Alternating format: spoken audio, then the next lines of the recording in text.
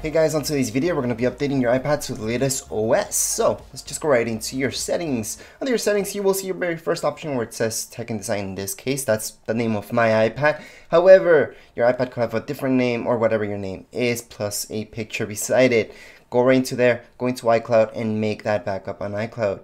Then what we're going to do is just go right into General. Under General we're going to see our second option where it says Software Update. And from there, it should say iPadOS 13.4, which is almost a gig, 796.1 megabytes. So this means it's gonna take quite a bit of time for some of you to download this. For others with faster internet speed, you're only looking at a couple minutes of download plus the installation time. So we're just gonna click on download and install. If you guys have a passcode, it's gonna ask you for that passcode right now. Once we put that in, our download will start. If you guys have 50% of your battery, you're good to go. You guys can go ahead and update. However, even if you guys have 90% of your battery, I highly suggest hooking it up to some electricity. That way it's charging, and when the installation starts, nothing bad will happen.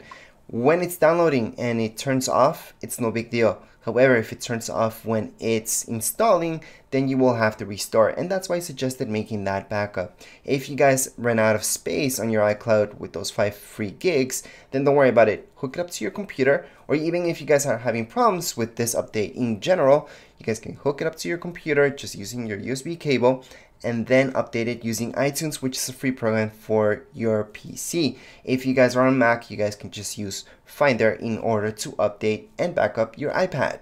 So right now we're just gonna wait until this is done downloading, and then we have to install. For some of you, you may see install already and not the download. That's because you already downloaded the OS and all we have to do is install. Once it's done downloading, all we have to do is click on install now.